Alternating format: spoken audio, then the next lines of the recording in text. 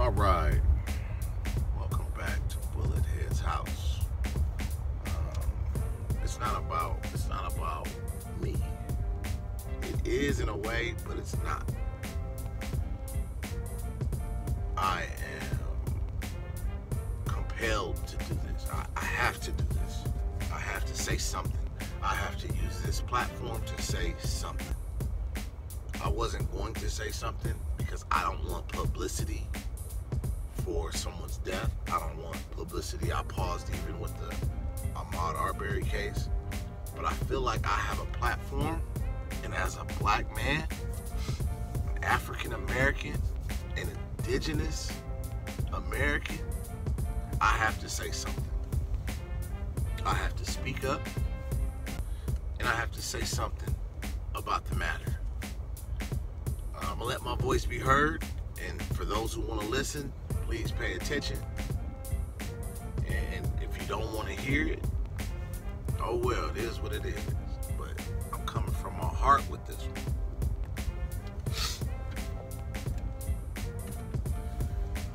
Now, first off, I'd like to say rest in peace to George Floyd. Watching his video hurt me to the core, to where I lost sleep. And I did not lose sleep like that since Ahmaud Arbery. And before that, I didn't lose sleep like that until we lost Nipsey. I didn't know neither three of those brothers, but you could feel it. The spirit, our spirits are connected, and you can feel it in your heart. You can feel it in your body. You can feel it in your soul. And I lost sleep, staying alert, staying up, just wondering, is there a war out on us? Black men, brown men, yellow, if you want to call yourself yellow men as Asians, but you're brown if you ask me. I say this to my brothers who are black, I love you. To my brothers who are Latino, I love you. Asian, I love you. This one is about us on this one. I grew up very multicultural, but I love being black. I love being black. I love being athletic. I love being intelligent. I love being able to know that I have family, our values, our respect, our strength. We can go out into the sun and travel. We don't need sunblock. We don't need to water down anything. We don't need to copy off anybody because we set trend. We make hip hop. We make soul music. We make rock and roll. We make everything groovy.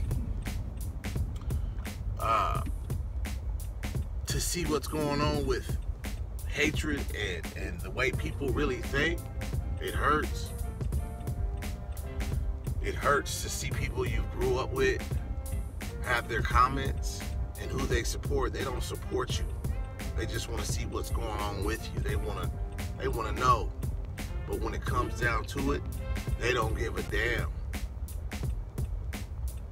To see a person of color that's Asian, African American, Latino, to sit back and support the racist white people. They support them because they think they're just as equal, but they don't know when those racist white people aren't with you, whether it's your husband, your friend, they talk about you just like the person you are. You could be a Latino and support Trump and whatever, but in their eyes, you are a good boy. This is how I feel, and this is how I see it. This is how, because I know some rednecks. I know how they get down, and I know how they talk.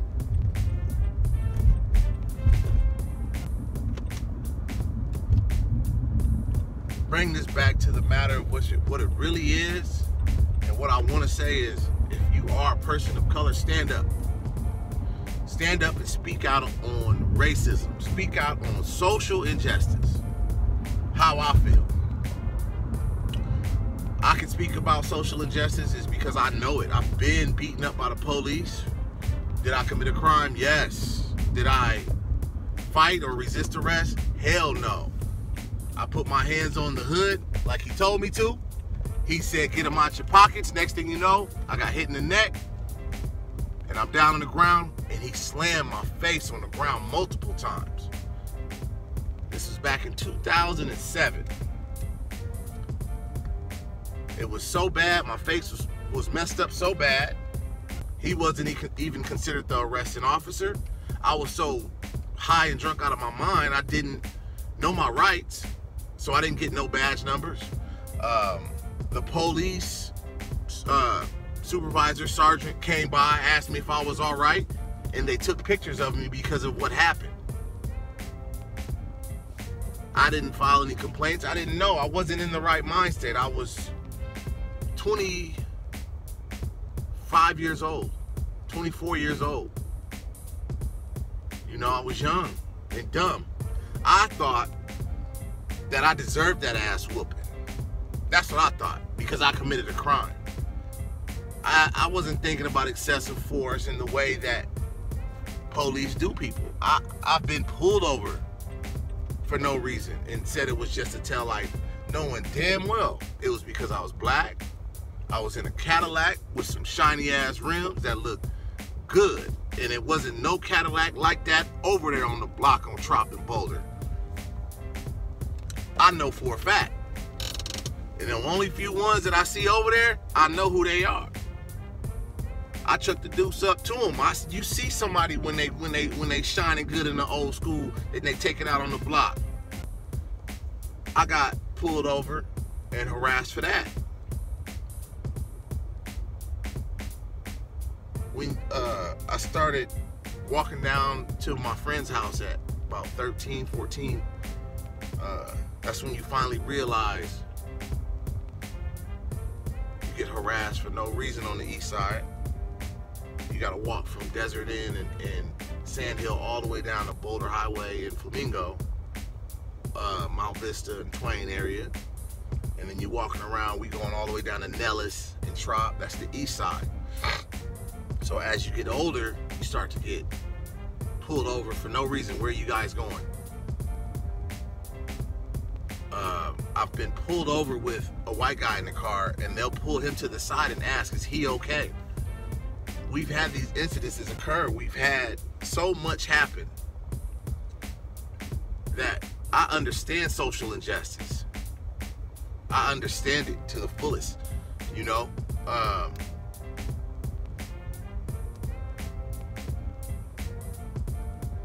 I'm appalled.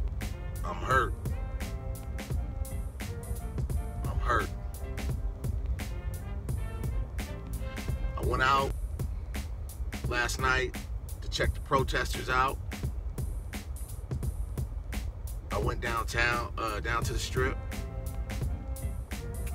and to see the multitude of people, the races, the mixture is beautiful.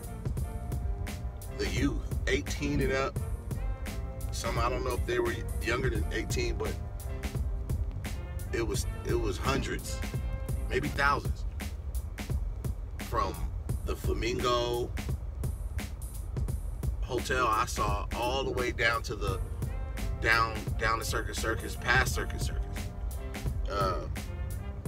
My advice is for the people that are 18 and up, you gotta vote or nothing is gonna change. All that marching ain't doing shit if you don't go vote. Period. Protesting ain't gonna help if you don't go vote. Because after the protesting is done, we're still here. You got people who are traditional, older white folks. They vote heavy. That's who has Sisolak in office. That's who has Goodman in office. It's them. It's their crowd who's voting. The younger crowd ain't voting, or we would have our way right now.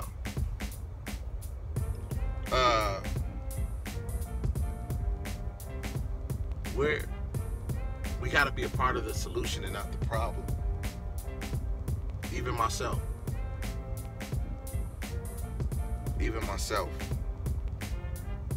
I'm hurt. I'm hurt by the death of George Floyd. I'm hurt by the death of everything I've ever saw from Eric Garner. I'm hurt by that. Ahmaud Arbery. Even if they say he was up to no good, they chased him down like a dog and was waiting. They ran in the house to get their guns to go and do a citizen's arrest. The fuck? You're not. Who are you to go do that? Let's go get our guns. Because that person was in that house. Who are you to do that? I've been in loss prevention for 12 years. I just got out of it. Thank God. I work for myself. I've been on the phone with dispatch chasing criminals, and they tell you to keep a safe distance. Do not approach. Do not approach. Wait till somebody arrives. If you're not an officer and wearing that uniform, don't approach nobody. They went and did that because they knew he was you know what he was. That's what they consider us. And they knew what they wanted to do because they were waiting for any type of slip. So in these moments, man, I feel it and I see it and I understand it. And it sucks that I have people that I grew up with, they're not friends, that don't understand it. People who are the same kind, African American people that I know that don't understand this.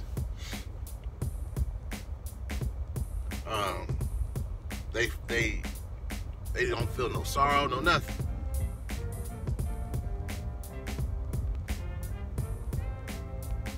My heart goes out to the Floyd family, the Garner family, Trayvon Martin family, every family that's lost anyone, Ahmaud Arbery's family.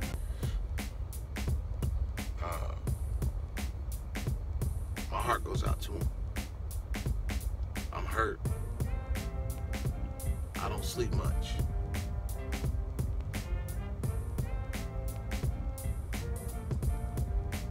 Just like, you know, they practice their rights and bear arms, we practice ours. This isn't about race until you make it racial. If you don't support us about social injustice, you make it racial. You show your colors. I saw, a picture with a police car with graffiti on it, and they say, well, that cop has to come out to see his car like that. That car has insurance. Our lives don't.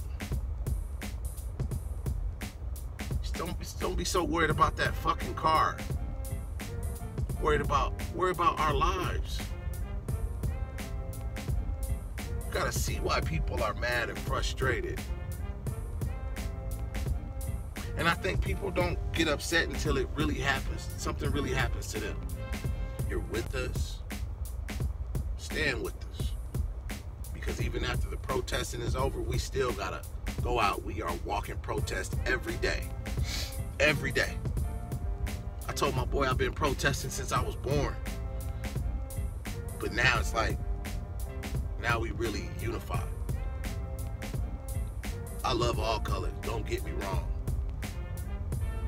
And that's why I'm sending my love to everybody. To my African Americans, I love you. I don't have to know you to not love you. To my Asian Americans, I love you. Latino Americans, I love you. Caucasian Americans, I love you. If you are not racist and if you are standing up for us. If you're not with us, you're against us. I don't know if I can still love you.